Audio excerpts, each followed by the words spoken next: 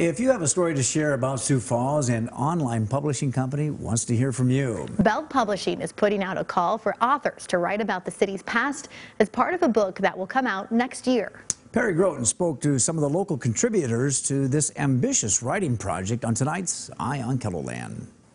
Senator George McGovern's campaign plane, Dakota Queen II, touched down in the the national political spotlight shined brightly on Sioux Falls back on election night in 1972. Senator George McGovern and his supporters gathered in the city as the voting results came in, showing a landslide victory for President Richard Nixon. McGovern's unsuccessful campaign for the White House still has a strong literary resonance with Augustana University English professor Danny Gerling. Cities like to tell their stories, specifically stories of uplift and happy stories, but there are also stories that aren't so happy that need to be told as well.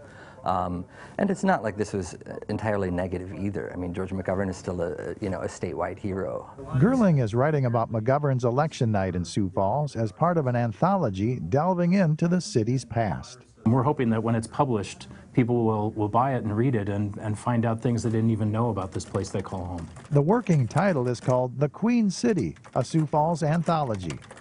The project came together over beers and some brainstorming in downtown Sioux Falls. My co-editor, John Lauk, and I met for beer downtown in Phillips Avenue, and it was his idea. He said, you know, why don't we have the largest city in South Dakota be a part of this? And the more we talked about it, we got out a piece of scrap paper and we started to scribble ideas for topics of this anthology. Blogger Grant Wenzel is writing about Sioux Falls' infamous reputation as the divorce capital of America during the lax residency requirements at the end of the 19th century. So all of a sudden you've got this small prairie town, but you're inundated by dozens, perhaps hundreds of well-heeled New Yorkers, Bostonians, people from all over, here to live for 3 months to get that divorce. And while they're here, they had very little to do but spend money and throw parties and have a good time. Must have been a fun time to be here.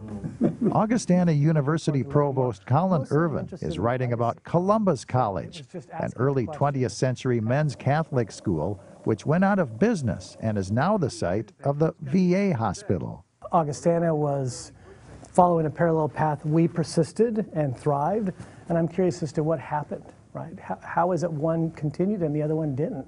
But you don't have to be an academic to contribute to this book project. They're also looking for submissions of personal stories of how Sioux Falls has impacted your life. And we're taking, I'd call them micro essays, maybe 250 words, 500 word essays about things that maybe they might remember, like the Western Mall when it opens up, or some expansion to the south. We'd be interested in that.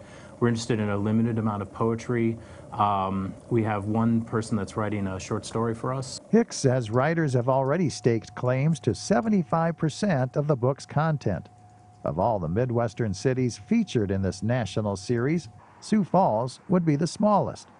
But the goal is to leave a big historical impression on readers. I think it's going to be fun and illuminating to find out what those stories were that have been sort of buried in the archaeology of time. With Eye on KELOLAND, I'm Perry Groten.